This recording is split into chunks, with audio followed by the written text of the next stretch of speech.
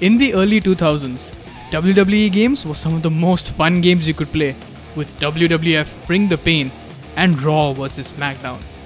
But now we get this. Elbow smash. So what in God's name happened here to give us this abomination that's got players extremely pissed off? Well, let's start by taking a trip down memory lane. Shit breakers, no questioning. And this one is not going to disappoint. Now we have Nikki Bella. The WWE games have been made by a Japanese studio called Yuke's ever since the year 2000, starting with WWF SmackDown.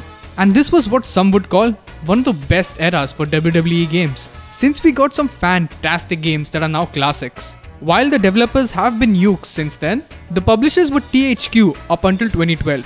After that, it went to 2K Games, and that's when the WWE 2K series started.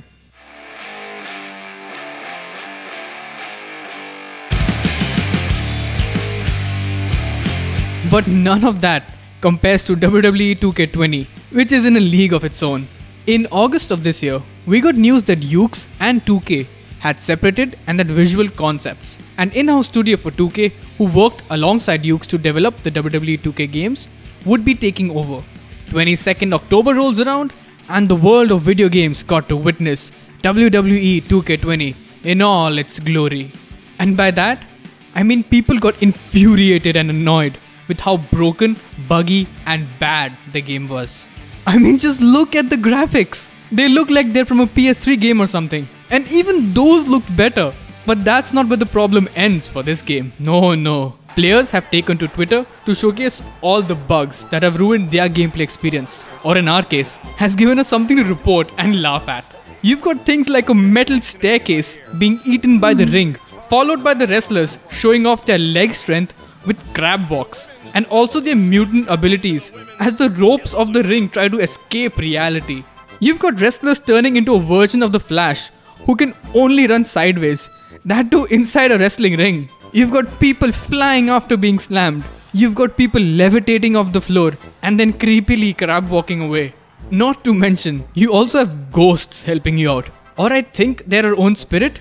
Or your own stand? I'm not sure, but you've got invisible people hitting your opponent while you just watch this hopeless mortal try to hurt a god like you. The game is plagued by these bugs, some of which seem to be physics related issues. Even in cutscenes, where you can see the hair of characters float mysteriously as if they were being held by a needy yet polite ghost. Or in moments where it looks like only a few strands of hair are being hit by a hurricane winds. People have been pissed, and rightly so.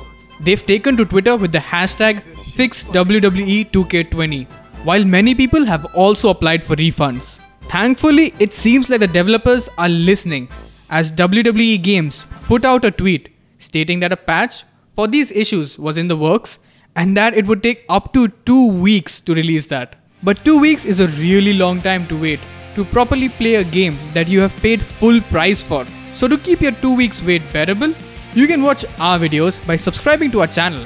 And if you're someone who bought the game, or if you found these bugs as funny as we did, leave us a comment.